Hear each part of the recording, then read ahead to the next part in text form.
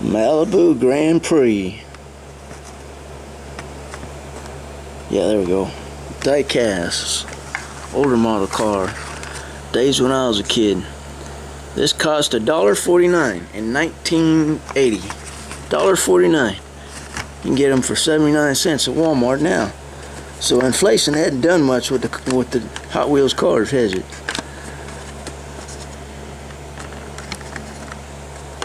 This is an old one, that's for sure. Box is kind of rough, but man, what do you expect? I got one of these protector box things for it, so what can I say, man?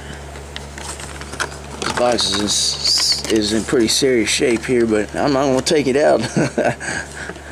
The car's in really good condition, so I don't let the box bother me. I'll pay top dollar.